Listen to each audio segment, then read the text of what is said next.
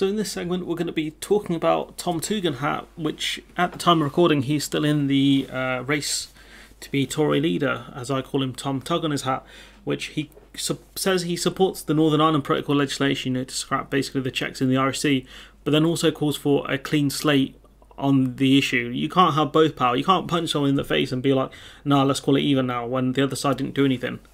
Like, bro, like what? Conservative leadership candidate Tom Tug on his hat has described the need for a clean slate on the protocol, but confirmed he still supports the legislation to override it. You're not going to get a clean slate like that, pal. The way you get a clean slate is by getting rid of this legislation and saying, look, we need to start again. What can we do? The MP, who was contending to become the new Prime Minister following Johnson, said he would continue with delivering the bill.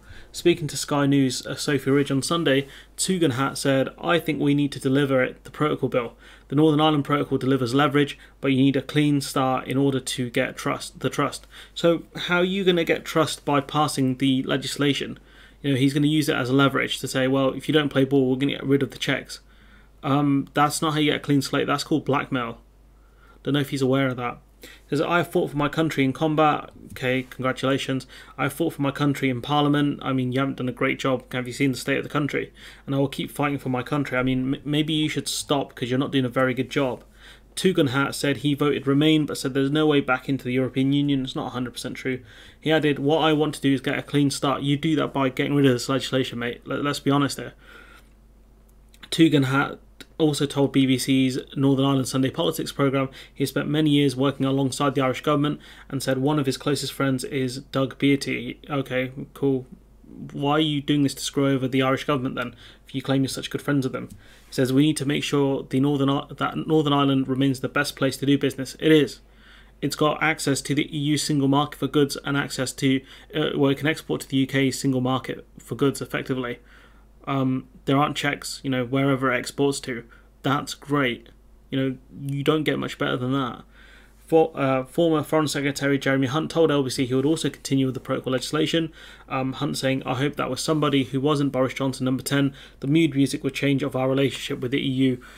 These people, man, they think just because Boris Johnson's gone, they think that just by them being in the role, everything will change. You know, magically, all the goodwill will come back. And the EU said, you know what? We will stop checks in the RSC.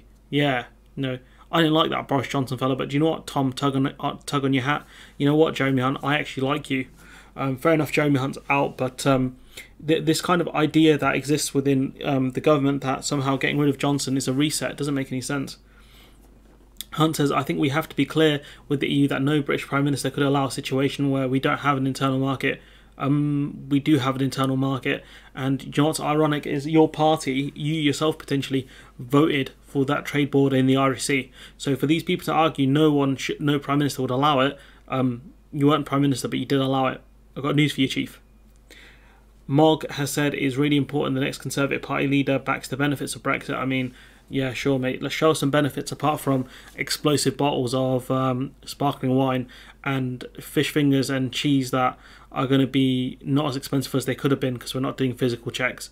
I'm still waiting, buddy. But this article goes to show you, I'm a bit late in covering this one, a couple of days. But what this article shows you is the fact that none of these Tory leadership candidates are good. None of them. Because these are all Brexiteers now, all saying we need to get rid of the Northern Ireland Protocol. Tom Tugendhat saying we need the legislation for a fresh start simply doesn't make sense. You know, in the end, ultimately, he's going to have to press the button and get rid of checks in the RSC because the EU aren't going to buckle here. So what are you going to do it? Because if that's the case, then he is as radical as people in the ERG, effectively, because that's what people in the ERG want. They're a lot more open about it. But in the end, Tom Tugendhat's not going to have much choice. So for anyone to think that there are moderates within the Tory party, I've got news for you, Chief. They're mostly gone. Mostly gone. I'm taking about 90% of them, I think, are gone. The rest of them are just people, in the ERG and a load of clowns who will do as they're told. That's it. Anyways, look, I'm going to leave it there. Let me know what you think in the comments below. Like, comment, share, subscribe. Support the channel on Patreon if you can. And hopefully I'll see you in the next one.